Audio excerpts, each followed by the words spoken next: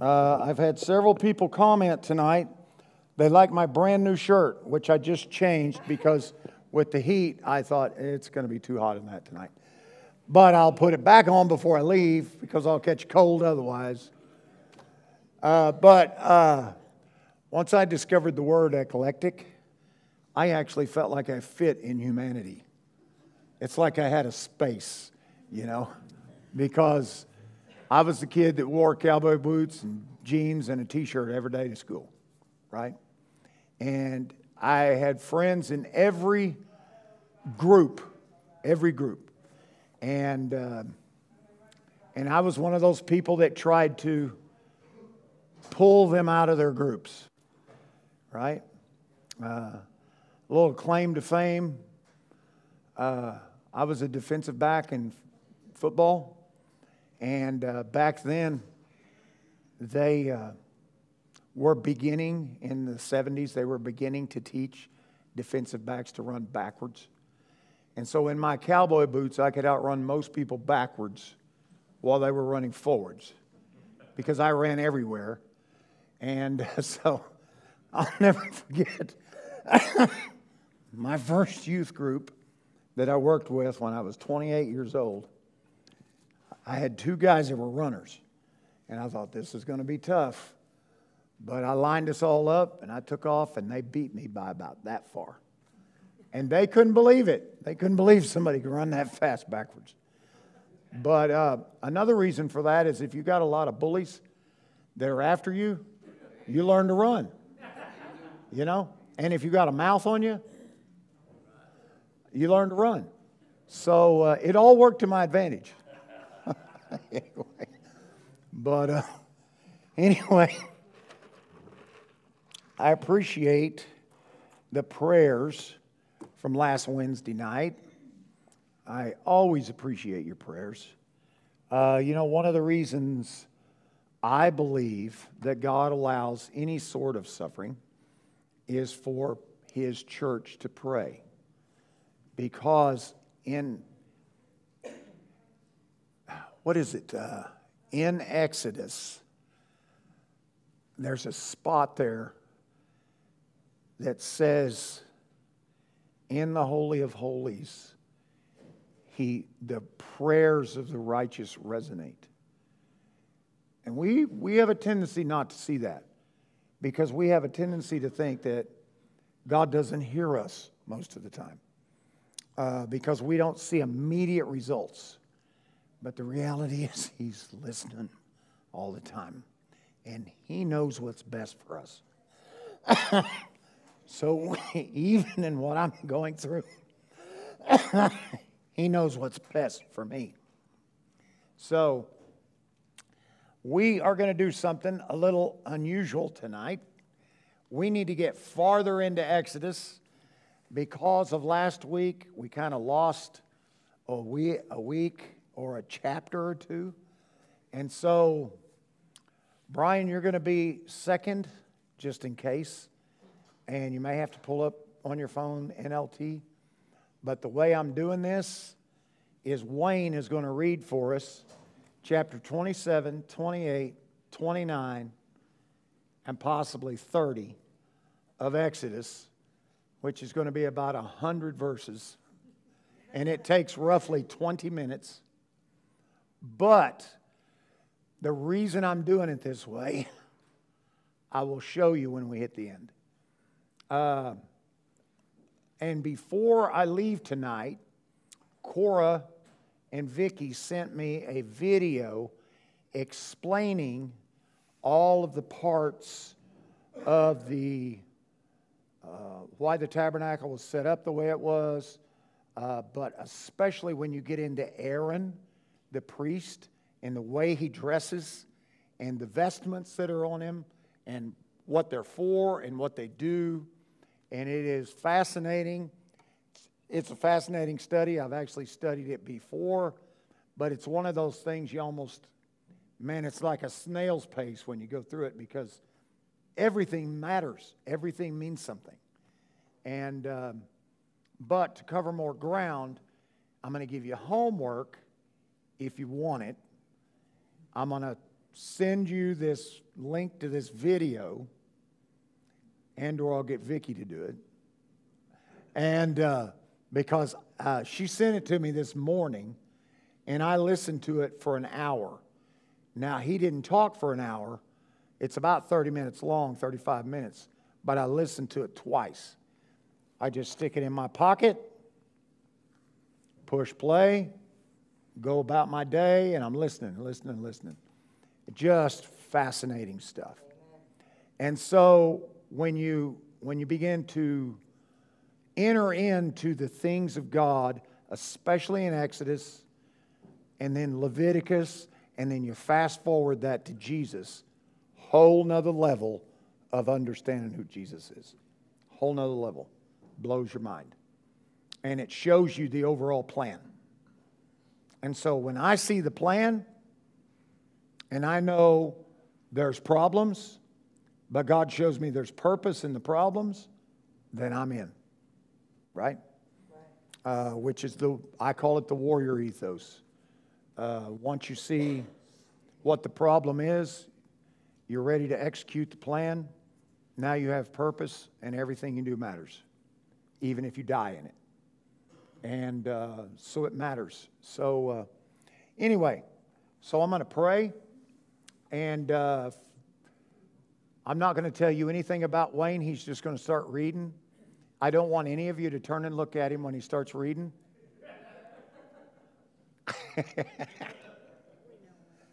But he's a lovely reader.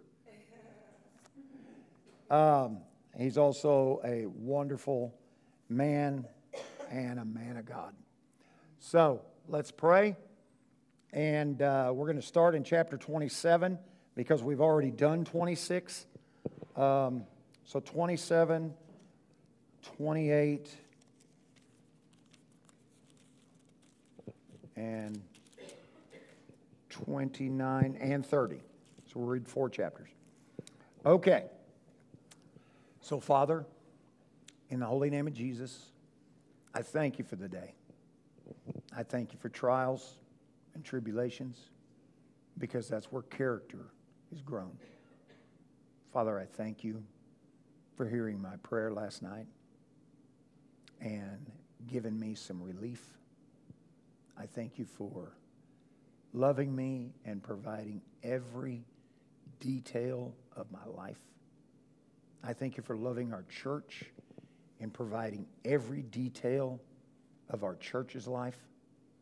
Father, I thank you for the individuals in this room, even though they're part of the church and or about to be part of the church. Praise the Lord. Father, I just pray in the name of Jesus that you will speak to the individual hearts here tonight and that you will use them for your glory. I just praise you and I thank you for your word, because your word has life in it. And Jesus is the word. And when Jesus is in us, your word is a light unto our feet and a lamp unto the path. Thank you, Father. Bless the reading as we go into this. In Jesus' name, amen. Go right ahead. Okay, Exodus 27. Using acacia wood, construct a square altar 7.5 feet wide, 7.5 feet long, and 4.5 feet high. Make horns for each of its 4 corners so that the horns and altar are all one piece. Overlay the altar with bronze. Make ash buckets, shovels, basins, meat forks, and fire pans, all of bronze. Making a bronze grating for it and attach 4 bronze rings at its 4 corners. Install the grating halfway down the side of the altar under the ledge. For carrying the altar, make poles from acacia wood and overlay them with bronze. Insert the poles through the rings on 2 sides of the altar. The altar must be hollow, made from planks. Build it just as you were shown on the mountain. Then make the courtyard for the tabernacle, enclosed with curtains made of finely woven linen. On the south side, make the curtains 150 feet long. They will be held up by 20 posts set securely in 20 bronze bases. Hang the curtains with silver hooks and rings. Make the curtains the same on the north side, 150 feet of curtains held up by 20 posts, set securely in bronze bases. Hang the curtains with silver hooks and rings. The curtains on the west end of the courtyard will be 75 feet long, supported by 10 posts set into 10 bases. The east end of the courtyard, the front, will also be 75 feet long. The courtyard entrance will be on the east end, flanked by 2 curtains. The curtain on the right side will be 22.5 feet long, supported by 3 posts set into 3 bases. The curtain on the left side will also be 22.5 feet long, supported by 3 posts set into 3 bases. For the entrance to the courtyard, make a curtain that is 30 feet long. Make it from finely woven linen and decorate it with beautiful embroidery in blue, purple, and scarlet thread. Support it with 4 posts, each securely set in its own base. All the posts around the courtyard must have silver rings and hooks and bronze bases. So the entire courtyard will be 150 feet long and 70 feet wide, with curtain walls 7.5 feet high, made from finely woven linen. Excuse me. The bases for the posts will be made of bronze. All the articles used in the rituals of the tabernacle, including all the tent pegs used to support the tabernacle and the courtyard curtains, must be made of bronze. Command the people of Israel to bring you pure oil of pressed olives for the light, to keep the lamps burning continually. The lampstand will in the tabernacle in front of the inner curtain that shields the ark of the covenant. Aaron and his sons must keep the lamp burning in the Lord's presence all night. This is a permanent law for the people of Israel, and it must be observed from generation to generation. Okay, hold on. So did you notice these measurements? These are known in architectural terms as the perfect measurements for an oblong square. What do you call it? A rectangle. And these in proportion are the same measurements in proportion as the ark and as the ark that Noah was in. So it's fascinating, fascinating, fascinating. I can't say this enough. Shipbuilders to this day use those measurements to build ships. And so why do we deny God the way that we do, yet we use his numbers? That's right. It's fascinating to me. Yeah, then the other side of this is, did you notice once we get into the courtyard, do you notice which end you enter in? The east end, which is like the eastern gate, right? The sun rises in the east. Not only the S-U-N, but the S-O-N will, right? He will come from the east. When you see all of these things, and then you see, you start to see this series of symbolism. And then we get into every time an angel shows up, what color of garment do they wear? White. White linen. The people in the throne room of God, what do they wear? White linen. God has got this beautiful simplicity of this linen that is just white.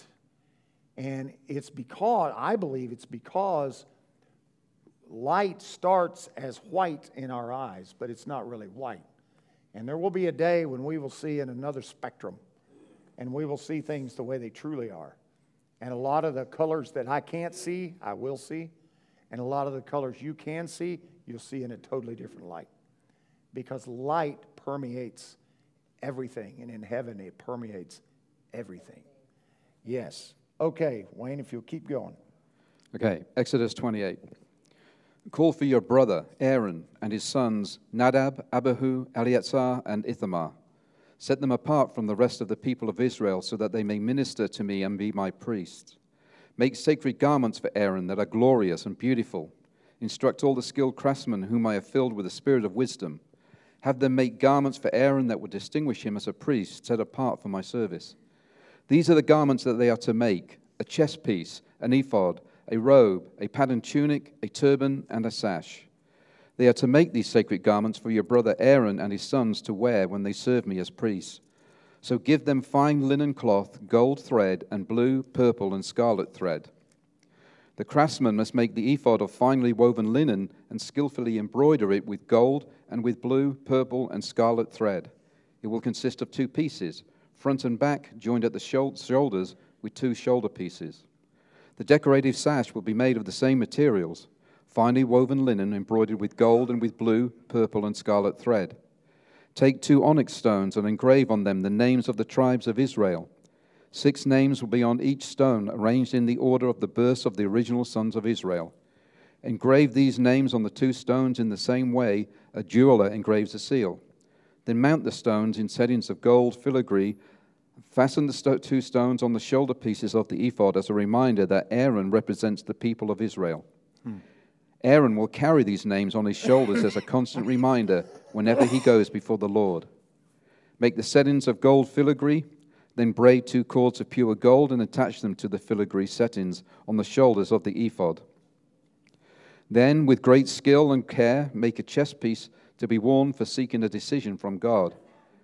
Make it to match the ephod, using finely woven linen embroidered with gold and with blue, purple, and scarlet thread.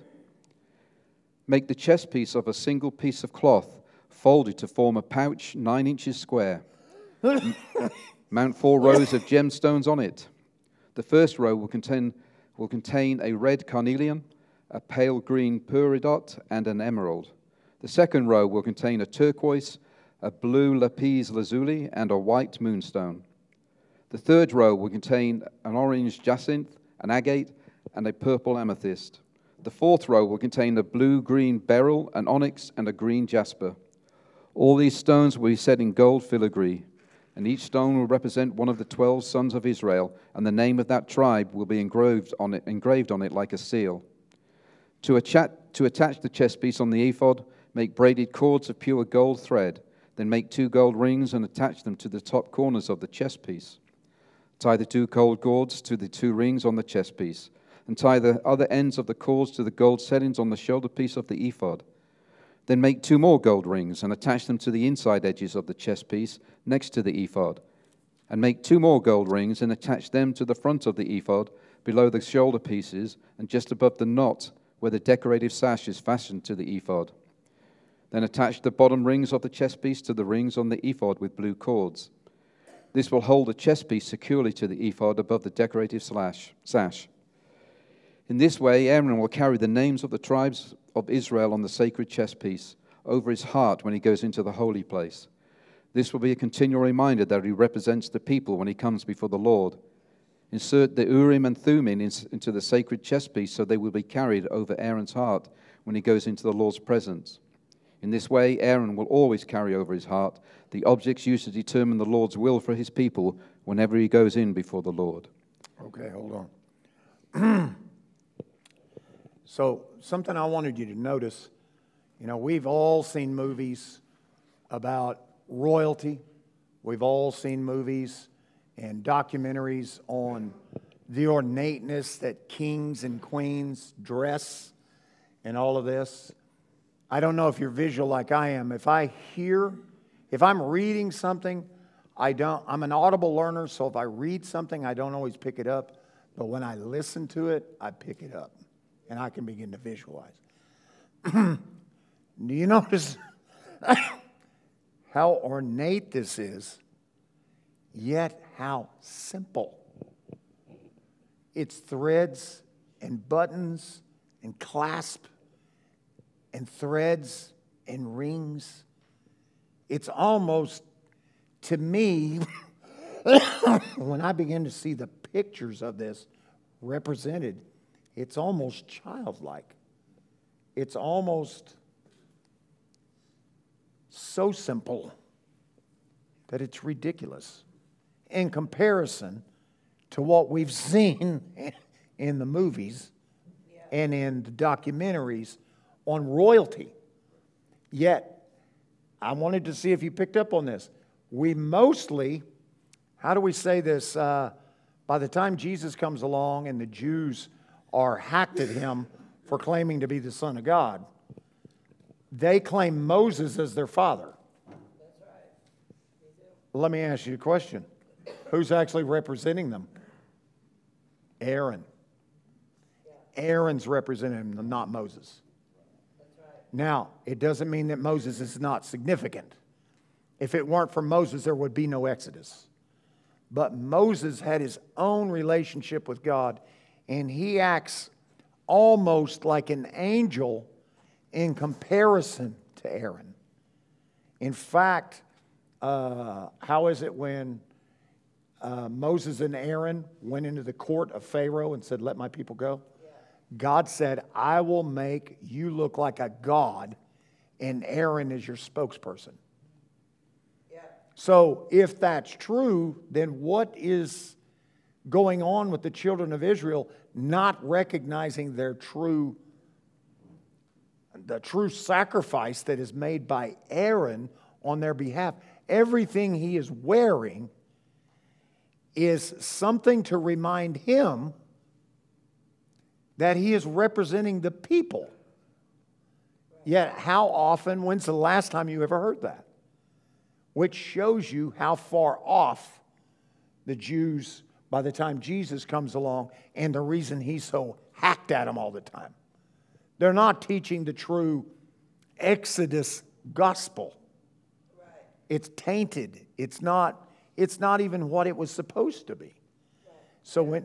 So when you begin to see that, you go, no wonder Jesus is upset with them half the time. Okay? They're still waiting for Jesus to be born, too. Some of yes. them are still waiting for Jesus to be born. Yeah, when in reality, he's already done the work. Yes. And the good thing is on that day, when the Antichrist tries to sit in the temple and proclaim himself to be God, the scales will fall off their eyes, and they will see Jesus for who he truly is. Which shows you that God blinded them for a period so we Gentiles could be grafted in, which is crazy. Okay, continue, Wayne. Make the robe that is worn with the ephod from a single piece of blue cloth, with an opening for Aaron's head in the middle of it. Reinforce the opening with a woven collar so it will not tear. Make pomegranates out of blue, purple, and scarlet yarn, and attach them to the hem of the robe with gold bells between them. The gold bells and pomegranates are to alternate all around the hem. Aaron will wear this robe whenever he ministers before the Lord, and the bells will tinkle as he goes in and out of the Lord's presence in the holy place. If he wears it, he will not die. Next, make a medallion of pure gold and engrave it like a seal with these words, "Holy to the Lord." Attach the medallion with a blue cord to the front of Aaron's turban, where it must remain. Aaron must wear it on his forehead so he may take on himself any guilt of the people of Israel when they consecrate their sacred offerings. He must always wear it on his forehead so the Lord will accept the people. Weave Aaron's patterned tunic from fine linen cloth. Fashion the turban from this linen as well. Also make a sash and decorate it with colorful embroidery. For Aaron's sons, make tunics, sashes, and special head coverings that are glorious and beautiful. Clothe your brother Aaron and his sons with these garments, and then anoint and ordain them. Consecrate them so that they can serve as my priests. Also make linen undergarments for them to be worn next to their bodies, reaching from their hips to their thighs. These must be worn whenever Aaron and his sons enter the tabernacle or approach the altar in the holy place to perform their priestly duties. Then they will not incur guilt and die. This is a permanent law for Aaron and all his descendants after him. Carry on. Isn't that interesting? Just a little side note. You notice God created underwear? Yeah. Just saying. He said, don't go up steps where people can see your nakedness. Why? So why is the tabernacle all on one level? Because he said not to go up steps. He doesn't want us to work our way, and he doesn't want us to shame him in the process of our worship. Yeah, it's interesting. It's interesting. Okay, Wayne, keep going now. Okay. This is the ceremony you must follow when you consecrate Aaron and his sons to serve me as priests. Take a young bull and 2 rams with no defects. Then, using choice wheat flour and no yeast, make loaves of bread, thin cakes mixed with olive oil, and wafers spread with oil. Place them all in a single basket and present them at the entrance of the tabernacle, along with the young bull and the 2 rams. Present Aaron and his sons at the entrance of the tabernacle, and wash them with water. Dress Aaron in his priestly garments, the tunic, the robe worn with the ephod itself, and the chest piece. Then wrap the decorative sash of the ephod around him. Place the turban on his head and fasten the sacred medallion to the turban. Then anoint him by pouring the anointing oil over his head. Next present his sons and dress them in their tunics. Wrap the sashes around the waists of Aaron and his sons and put their special head coverings on them. Then the right to the priesthood will be theirs by law forever. In this way you will ordain Aaron and his sons. Bring the young bull to the entrance of the tabernacle, where Aaron and his sons will lay their hands on its head. Then slaughter the bull in the Lord's presence at the entrance of the tabernacle. Put some of its blood on the horns of the altar with your finger, and pour out the rest at the base of the altar. And take all the fat around the internal organs, the long lobe of the liver, and the 2 kidneys and the fat around them, and burn it all on the altar. Then take the rest of the bull, including its hide, meat, and dung, and burn it outside the camp as a sin offering. Next, Aaron and his sons must lay their hands on the heads of one of the rams. Then slaughter the ram and splatter its blood against all sides of the altar. Cut the ram into pieces and wash off the internal organs and the legs. Set them alongside the head and the other pieces of the body, then burn the entire animal on the altar. This is a burnt offering to the Lord. It is a pleasing aroma, a special gift presented to the Lord. Hold on just a second. I noticed something by listening to Wayne read. I saw something I hadn't seen before. So when people say, I just only like this reader, or I only like this, I find when I hear other people, then they read something differently than I do. They form their vowels differently, and next thing you know, you hear something, right? I never saw this before, but why can our bodies not go to heaven straight out? They're corrupted. It's corrupted. Now, our soul within our body, our soul within this tent, is incorruptible once we give our heart to Jesus. But do you notice, once they skin the animal, everything that goes in the animal, as in the whole filtration system, and if you've skinned an animal, you know what I'm talking about, the liver, the lungs, the kidneys, the fat on all those things, all of those go outside the camp, along with its skin, along with its head, along with its dung, and it is burned as a sin offering. That's right. That's why this body don't leave this earth. That's right. It can only leave as if we're raptured or God pulls us up out of the grave. It can only leave because He purifies it. That's right. But we can't. We can't leave in and of ourselves. He says, ashes to ashes, dust to dust, you'll return. Why? Believe it or not, the dirt cleanses our unrighteousness. We're all made of dirt, right? And God's pure dirt is pure. So, because of the way he's reading that, I saw something I didn't see before, right? Isn't that fun? All right. I have a quick question. If that's the case or whatever, on the 2 witnesses in the book of Revelation and everything, those are the only 2 witnesses that have never experienced physical death. Right. Something like that. So does that mean that because they ascended to heaven, so, and everything, but they never had a physical death body, like, Well, does that mean that they're... let's just chase that rabbit a second. When they come back, we assume that's Enoch and Elijah. Yeah, that's what Because they're the only 2 that didn't physically die. that's right. But what happens to them once the devil has his way with them? They die. Yeah, they die. They die. And they're in the streets for 3 days, For 3 days, yeah. which means they die like everybody else does. But Yeah. I'm talking about right now, though, you know. Yeah. She mentioned the 2 witnesses in Revelation. What about them not dying? So They're in heaven right now. they're in heaven right now. They're in heaven or they're in a place. Right. They may not actually be in heaven. Right. They may be in, they may still be in Abraham's bosom, which is where some other things take place. But I don't want to chase it too much. But the point is, everything must die. Right. And even they die Yeah, they will. when they come back. So, I'm curious where they but, got down. And yeah. we cannot see the face of God because our bodies are filthy, or I mean, Yeah. not filthy, but yeah, you know, tainted. saturated and Yeah. everything like that. They were the only 2 that did not die of physical death and everything like that. So does that Yes, but, don't But, I know that they got ascended to heaven, but Yes. we don't know if they're still there right now. Yes. Until they Okay. come back to earth or not. That's why we're trying to- but the reality is, we can see God once we meet Jesus. Right, exactly, Many of us have had visions, right, right? Moses saw God face to face. right, David saw God on some levels through the Ark of the Covenant. right, There's so many. Samuel talked to God, spoke to him out loud, right? Samuel, unbelievable. So there's still, right, God can still speak. right. I was It's, just curious. yeah, yeah. So I didn't- No, it's okay. It's okay. That was interesting though. I don't mind chasing a rabbit. All right, where'd we go? 15? 19, I think. 19. Okay, here we go. Okay, now take the other ram and have Aaron and his sons lay their hands on its head. Then slaughter it and apply some of its blood to the right earlobes of Aaron and his sons.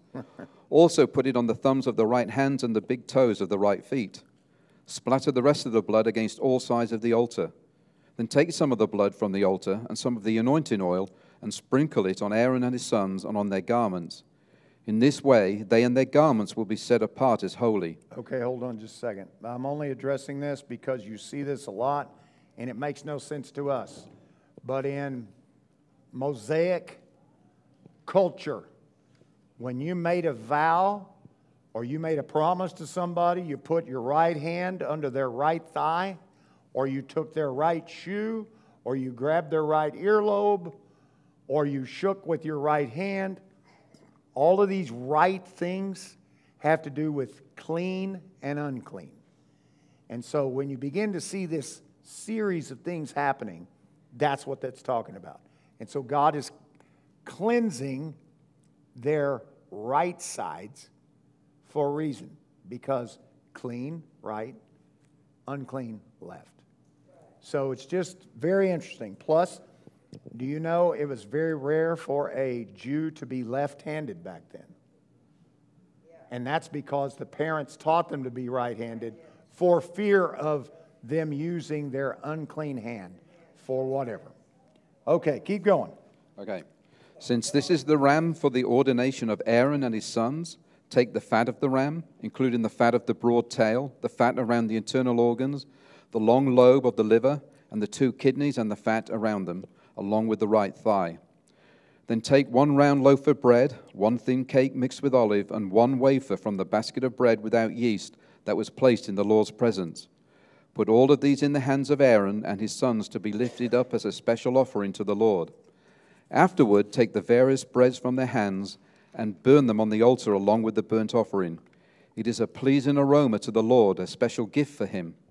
Then take the breast of Aaron's ordination ram and lift it up in the Lord's presence as a special offering to him.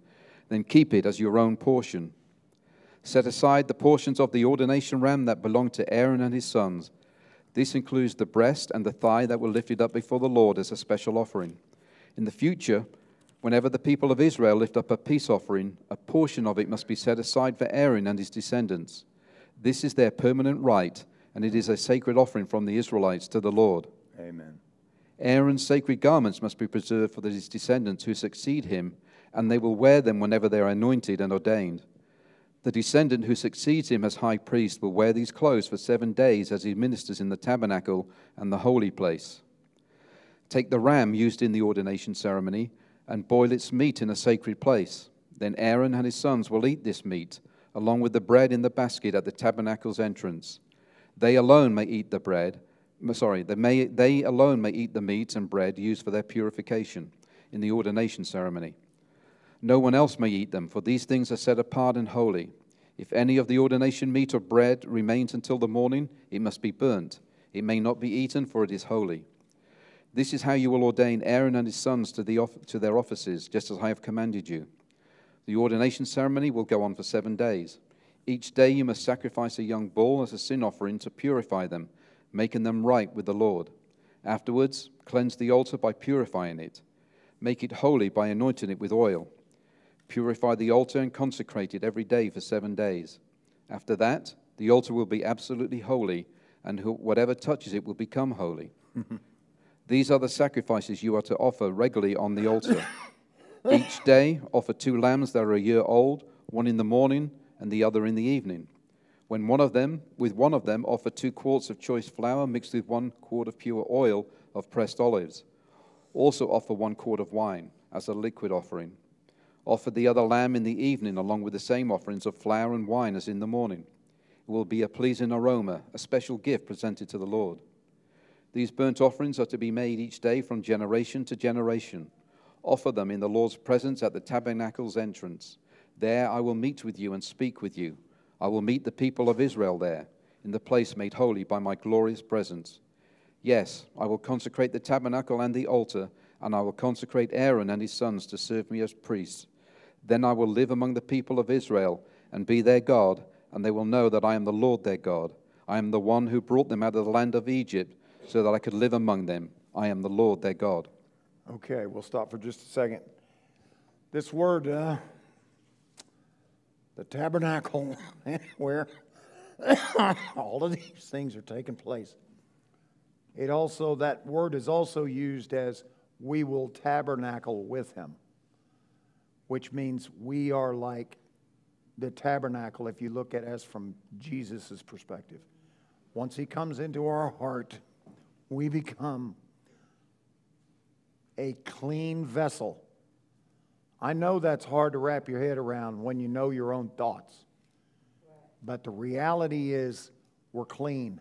Jesus sees us as clean. Yes, Jesus has cleansed us. Just like all these offerings are cleansing these people, Jesus said, I am the final sacrificial lamb.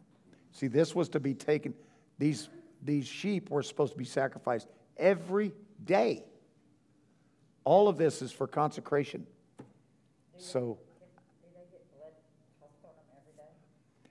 it sounds like it. If you stop and think about it, this blood sacrifice is the way they splatter it on the different things, and even on, and putting on the big toe and all that, and even on their linen. They have to wash them every day. Yes. It is.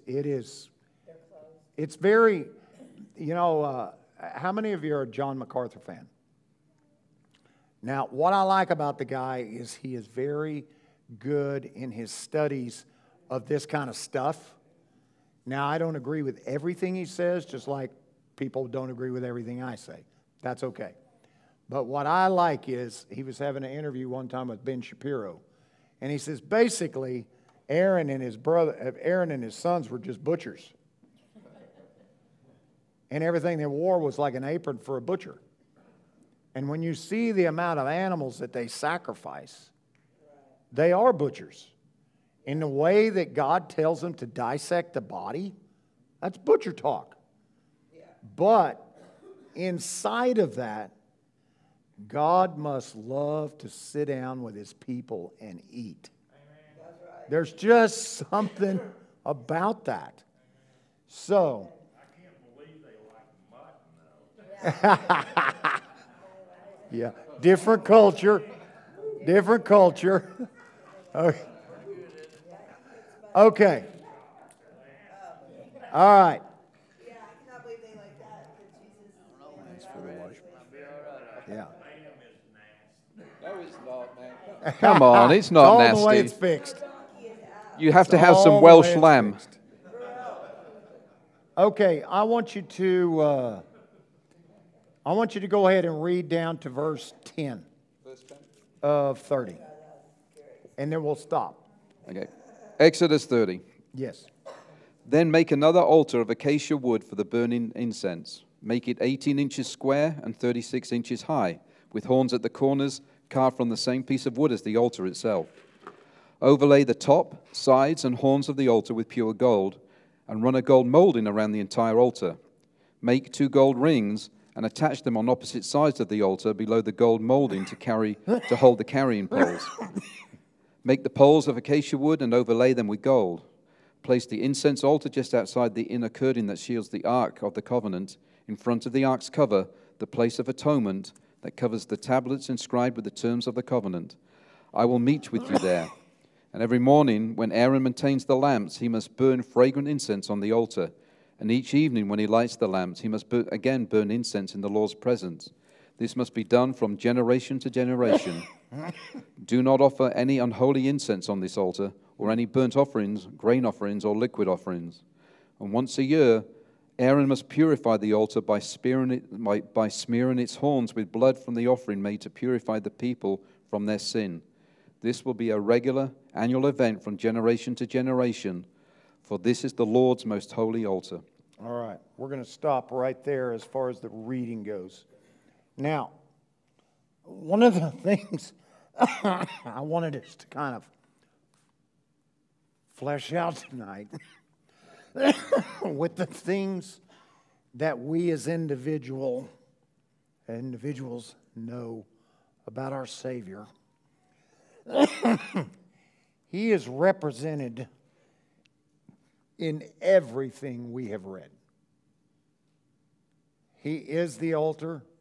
He is the Ark of the Covenant. He is the seraphim, or the seraphim watch over him as he directs them. The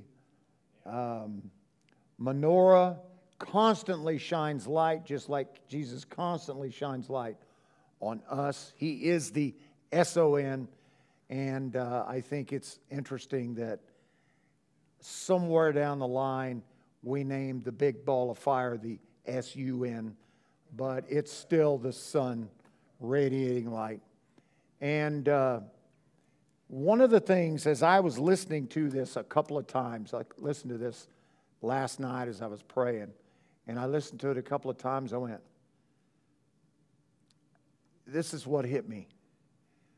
Look at the meticulousness that Aaron and his sons have to do everything just right or they die.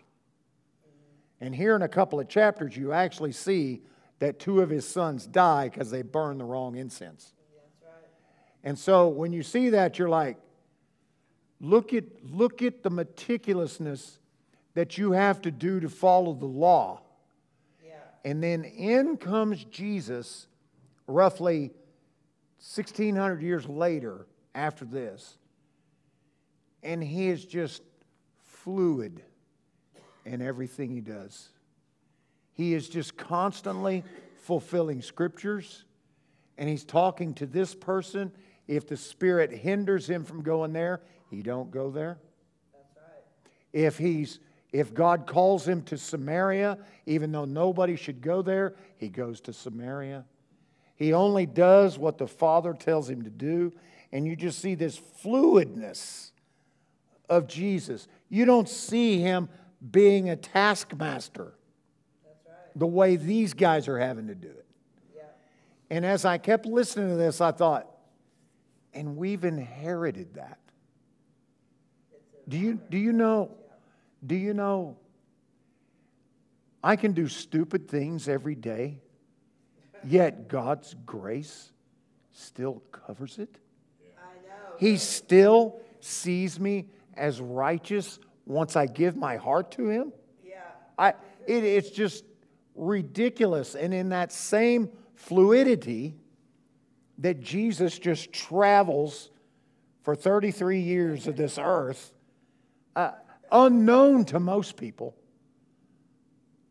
and under the radar to the others, and then to the people of consequence, and he was a burr under their saddle, right?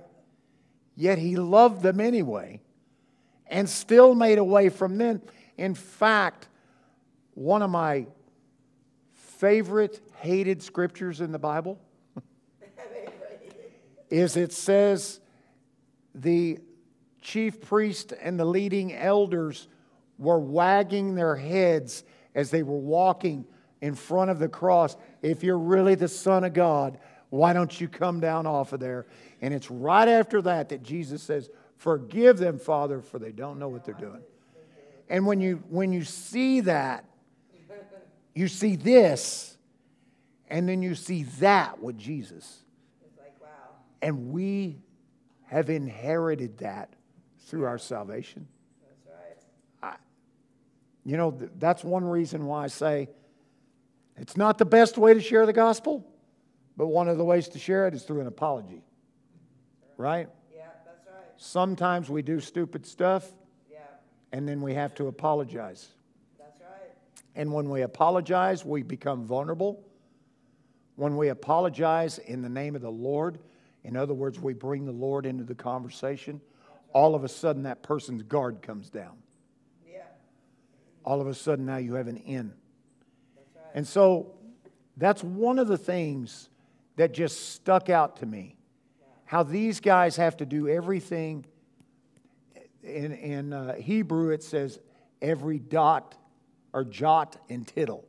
Every time you see a jot or a tittle after one of their characters, when they wrote the Old Testament and made copies and copies, you had to make sure every jot and tittle was in its place. That's right. But with Jesus, the words just flowed off. Greatest sermon ever preached. Looks like it was unpracticed and just on the side of a hill. And people, even people who don't follow Jesus, say he said some of the most profound things ever said in the history of the world. It just flowed off of him. So, why do we try to put ourselves under the law or under shame or under degradation upon ourselves? Why do we tell ourselves like you're stupid or you're dumb? Because our minds cannot totally comprehend But- and totally understand all the way. But we shouldn't do that. Right, I know. We shouldn't. We're actually cursing ourselves. We're making vows on ourselves.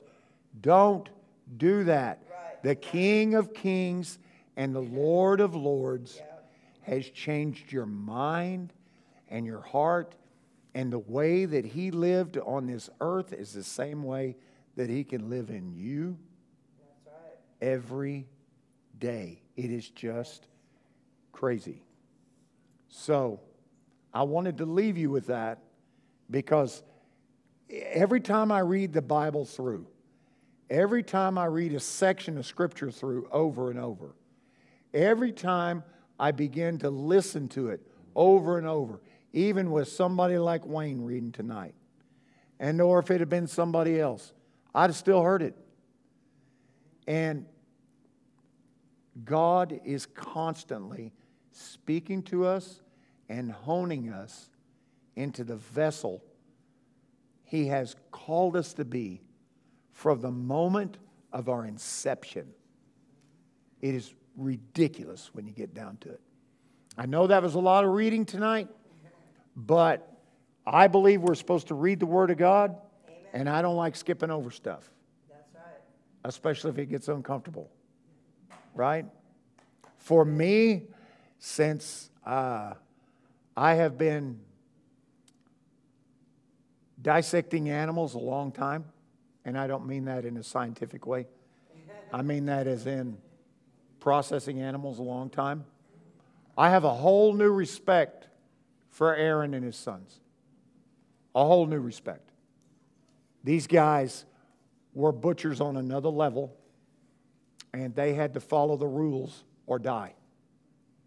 Yet they did it. And even when Aaron's two sons in the next few chapters actually die, you don't see Aaron stop doing what he was called to do. It's just fascinating, fascinating. Aaron, here in a chapter and a half, Aaron is going to get a bad rap, and he deserves it. But you're also going to see the grace of God come right in on top of it. Yeah, Because Aaron doesn't stop being Aaron the high priest. that's right. So let's stand and let's pray.